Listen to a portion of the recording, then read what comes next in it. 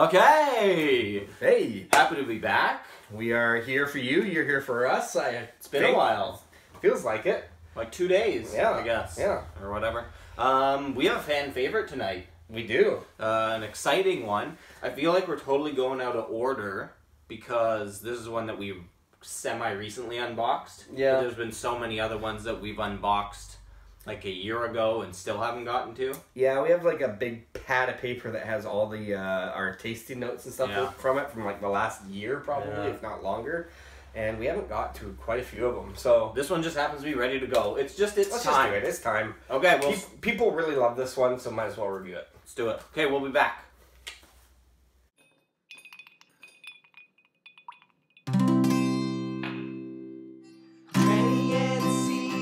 Drinking whiskey, describing all the flavors for you and me. Irish, Scotch, bourbon, and rye. If they like a bottle, they'll tell you why. Okay. Okay, well, why don't you you pull it out and the bottle, that is, and show us what we got. It's the DoubleWood, the Balvenie DoubleWood. There you go. Tell us something about the Balvenie or the DoubleWood or anything you want to talk about, really. Sure. Well, the Balvenie is actually in Duffton, and it's owned by William Grant and Sons, who also owns like Glenfiddich and obviously Grant's whiskey, things like that. But yeah, Duffton is kind of a cool little town. I went there one time. You know that? I did know that. You did? Okay, never mind. But they might not have known that. Anyway, so William Grant was born in 1839, December 19th. That's like a couple days from now, his anniversary of his birthday. I don't know what that math would be, how long he's been... Anyway, whatever. You're giving away the production date of this video. It's probably like February 9th or something. Yeah, by the time they get it. He was a bookkeeper at Mortlach Distillery until 1866. He was there for 20 years, so 20 years later... He decided, you know, after working there and being a distiller and doing all that good stuff, that it was time for him to expand his wings. And he bought a field out by the Balvenie Castle there and started kind of wanting to put the foundation down for his own distillery, which is in 1886. Living the dream. Yeah, the 20 years later. He was living the dream. Yeah, awesome. He made it happen. He made it happen. Good old 1886. Good year. And then the first distillation was in 1893. So it was a long process of actually getting there. But here we are today in 2017 and people are enjoying it. Yeah. We better take a sip before anyone gets upset. We got to hold it in our mouths a lot longer. We've been told that we swallow it far too quickly. Oh yeah, we got dissed on that. Yeah, we got dissed. Like Sorry. We're not enjoying it. We're not enjoying our whiskey properly. I enjoy it. I thoroughly enjoy it. Okay, sorry. Anyway, last little point about William Grant is the guy. He was involved in the distillery. Bill Grant. Right until his death in 1923. 86 years old. Wow. It's pretty good. He did well for himself. Again, must love it. Here at Trinity & C, we do color, nose, taste, finish, viscosity, and then we give things a score. We do. So, should we get right into that? Let's get right into it. So, a lot of you guys requested us to do the Balvenie, DoubleWood specifically. At one point, they did have the Balvenie Signature 12-year-old, which was really, really good too. This one's bottled at 40% alcohol, about between $80 and $100 in Canada, kind of thing. So I'm sure in other countries it's quite a bit cheaper. But anyway, yeah, let's go for the color. I called this one, this is one of those patented strawberry blondes. Okay, yeah. I mean, that's what I went with anyway. Nice. I'm kind of thinking it's like a bit of like a Manuka honey kind of a color. Manuka honey? Yeah, it's got a little bit of that. The more you know. Is that a Reading Rainbow thing? Or? Something like that. Yeah. Or G.I. Joe, actually. I don't know. Anyway. It's on all those shows. Okay, so, yeah, that's the color of this guy. It's really Manuka nice. honey gold. I'm pretty sure that from my understanding of having been to the Balvenie distillery, everything is natural color there. They don't add anything. Anyway, let's What get about into chill the nose. filtration?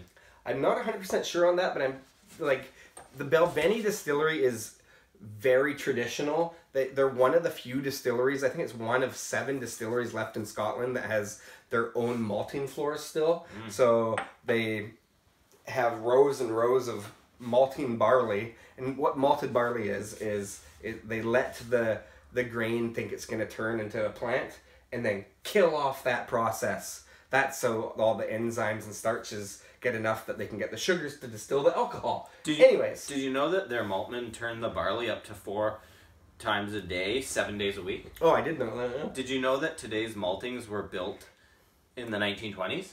Whoa, okay, Yeah. okay. This is actually, that being said, there's so much information on this box, which is great because we virtually know nothing about anything in life, so. Yeah, literally. Whiskey oak, hence the double wood, sherry oak, bada bing, bada boom, whiskey, sherry, boom. Anyway, so the point is too, this distillery does a lot of things from the ground floor.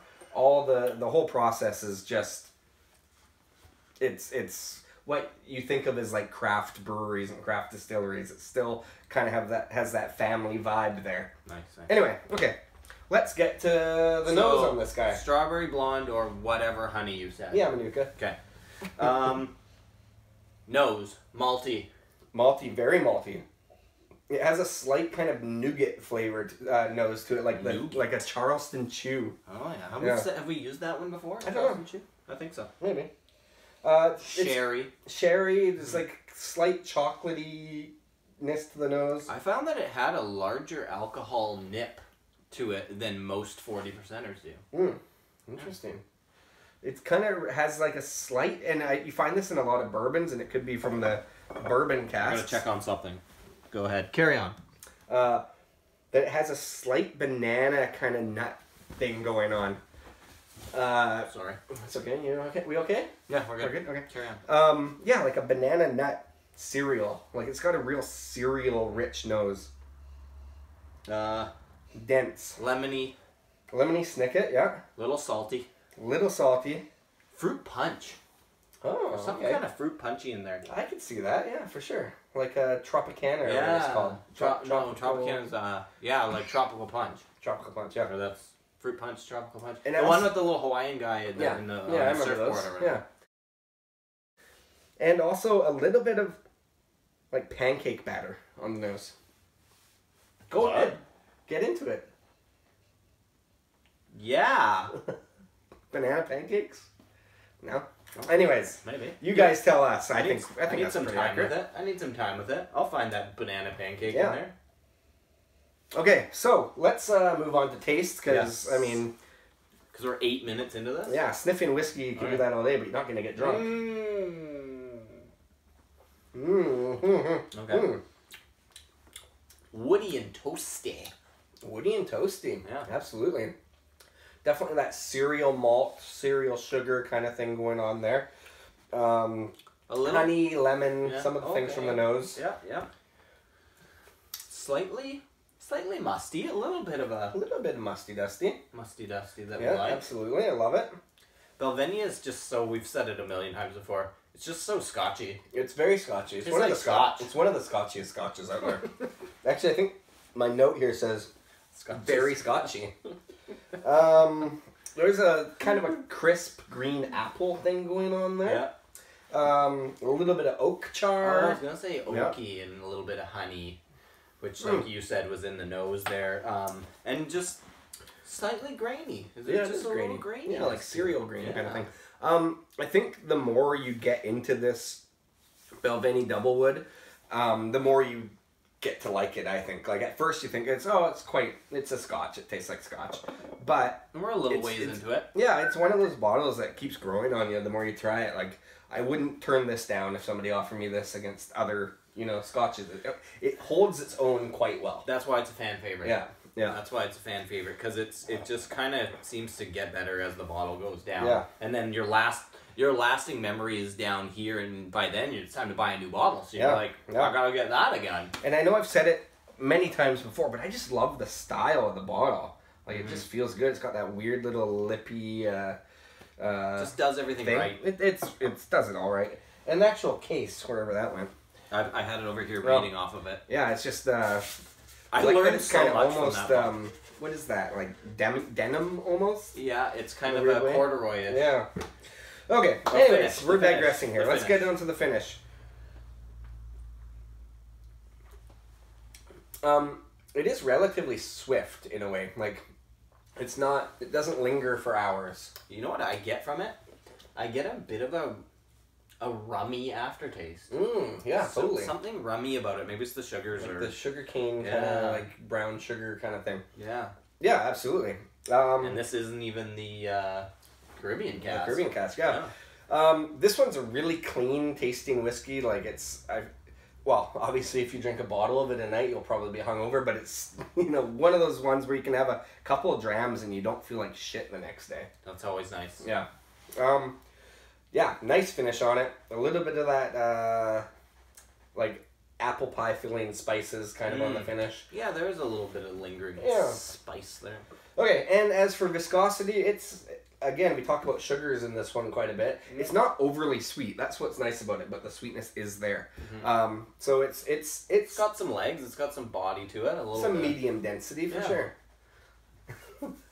Anyway, okay, so should we score this bad boy up? Okay, I gave it a 25.25, which it's okay. Might be a little low actually, but it is what I gave it at the I time. think you're gonna get some shit from the fans. Probably, that's for sure. Yeah, it's got quite a following. You gave it a 26.58, so altogether that's a 25.91. Not bad. Martin Colmer, you tell us what that is in real whiskey score Times it by 3 or whatever. He calls us that's a Canadian hipster score. Yeah, I don't know. Okay, so thanks for tuning in. Thanks for watching. Tell us what you think about the Balvenie DoubleWood, and if there's other expressions of this that you think are even better. And if this is the first time you're watching Trinity & C, we do videos on Tuesdays now and Saturdays and reviews Thursdays. So 3 times a week for Trinity & C. Wow. It's a lot. It's a bit much probably. Yeah. But we're there if you're looking for something to do. They may not happen every Tuesday. I gotta say. They might not. Yeah. We might not have time. So gobble it up while you can. Yeah. Okay, and hopefully you had a dramming with us. And click like and subscribe and leave a stupid comment. We prefer that they're stupid. Yeah. Okay, cheers. Cheers. Trinity & C.